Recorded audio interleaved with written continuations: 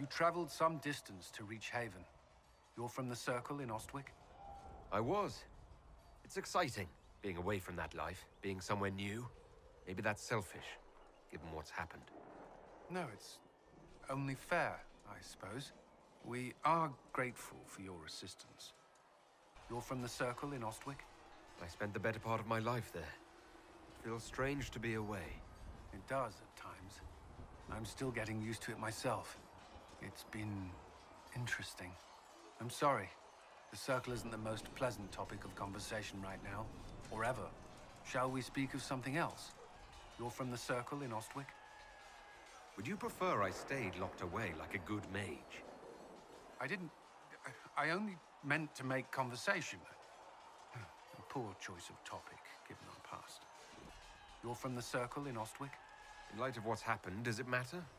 I did not mean to pry. Was there something else you wish to discuss? The mages are ready to approach the breach. I pray this will be enough to close it. You weren't happy with how I brought in the mages. Do you have a problem with me as well? Of course not.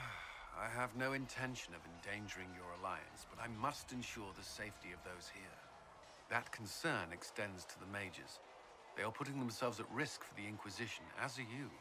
Any precautions taken are meant to aid you, nothing more. I hope you will accept them as such. I know how I spent my time in the Circle, but what was a typical day for a Templar? Typical? The last time I was in a Circle was right before it fell apart. Nothing was typical. Before that, then? Certain rituals require a full guard. A mage's harrowing, for instance. I've attended a few. Most of the time, you merely maintain a presence, on patrol or in the Circle, ready to respond if needed.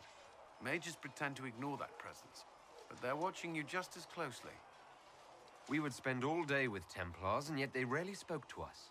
A habit often mistaken for coldness, I'm sure.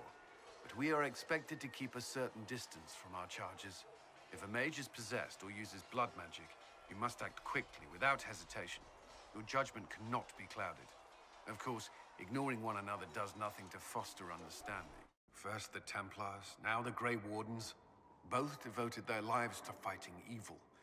Now they serve it. If I was possessed by a demon, would you? I would rather not consider it.